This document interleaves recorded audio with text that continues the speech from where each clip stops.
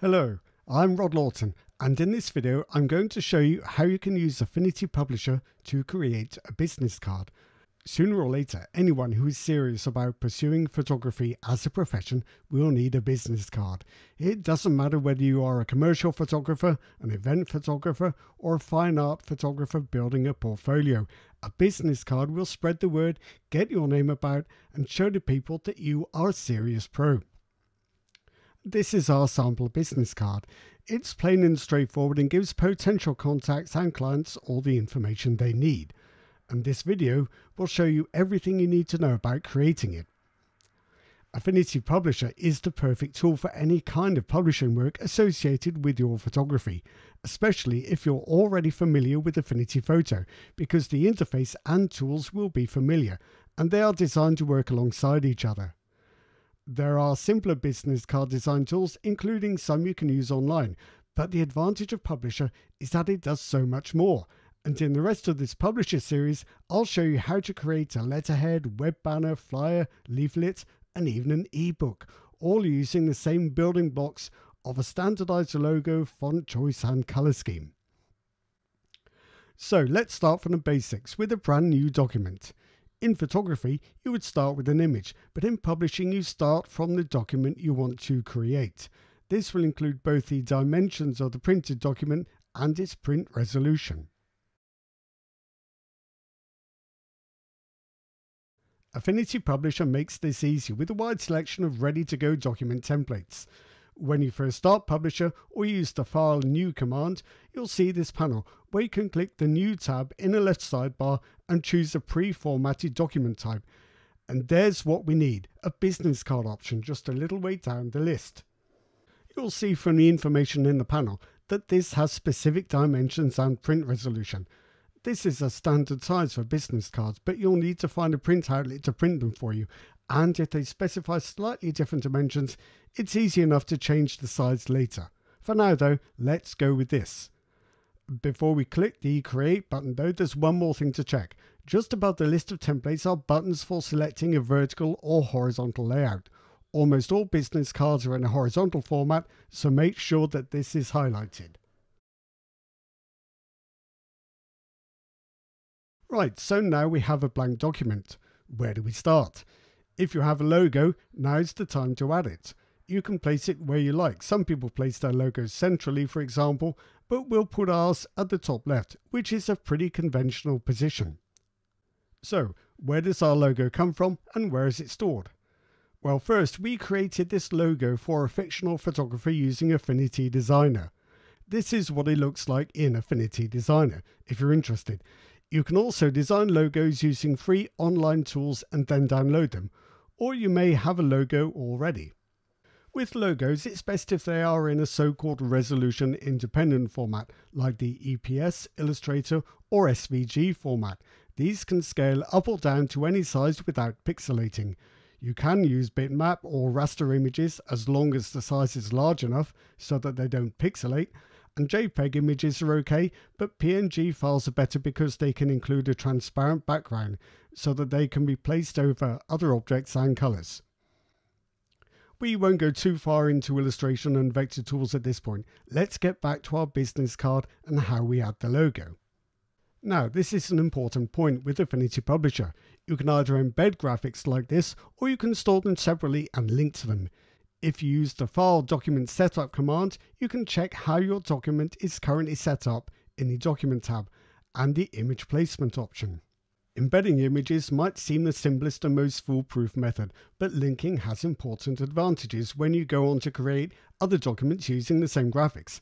It stops your document files from becoming big and unwieldy, and it means that if you decide to modify your logo later, you only have to edit the linked file to have the new version available across all the documents where it's been used. So that's what we'll do here. We'll set the image placement option to prefer linked. The next step is to create a container for the logo. You can add logos directly to the document, but this gives a little more control.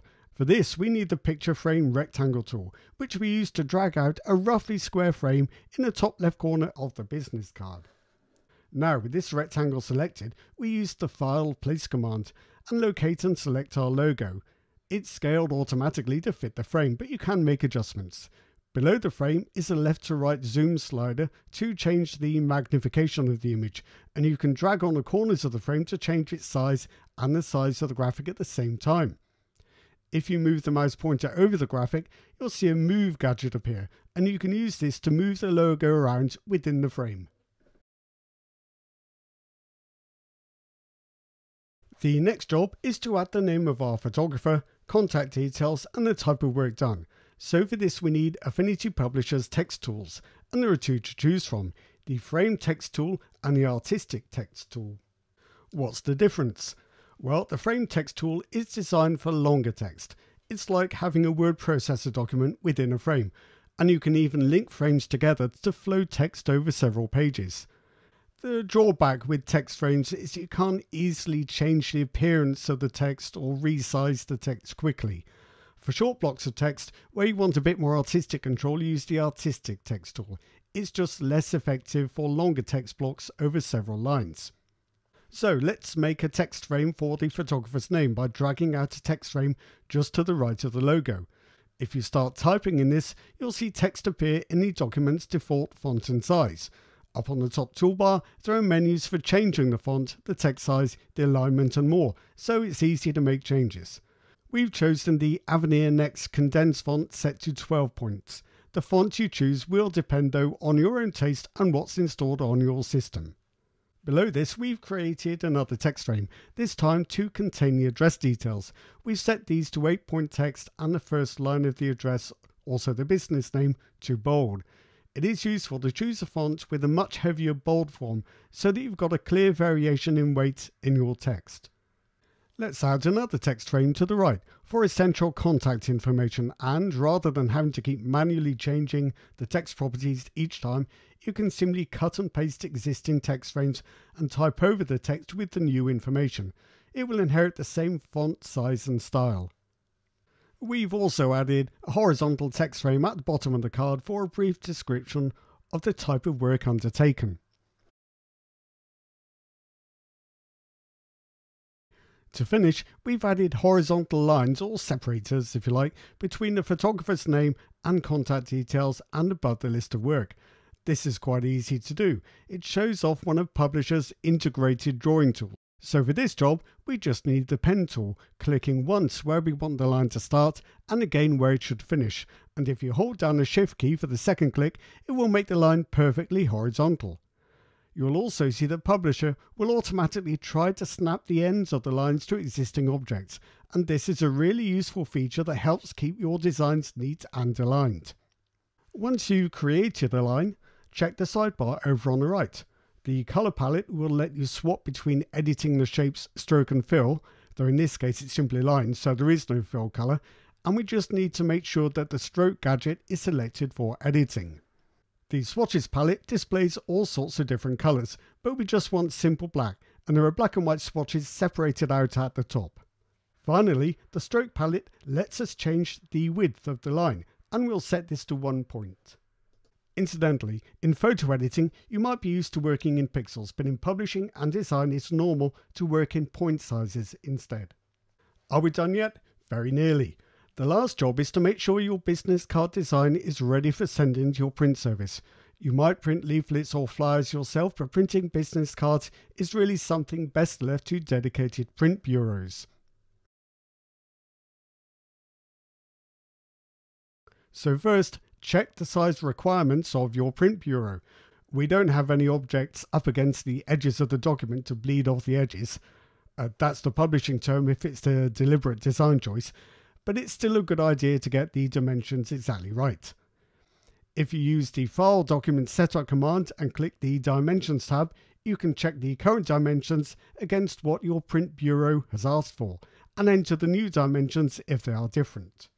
Then, when you close the window and go back to the document, you can move around the logo and text frames if necessary to reflect the different dimensions.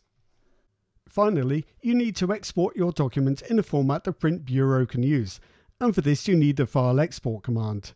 Typically, the PDF format is used in publishing because it's scalable and won't pixelate and offers the best quality, but some services will also accept TIFF files or even JPEGs. As long as these have a proper print resolution, typically 300 dpi, the quality will be just fine. So that's an end-to-end project for creating and styling a business card and exporting it in a version that can be printed commercially. It was a simple project in design terms, but it introduces a number of key points in the Affinity Publisher workflow and for desktop publishing in general. It's just the start though, because this series will build on this to demonstrate more advanced publications you can create easily using the same basic building blocks. So stay tuned and see you next time.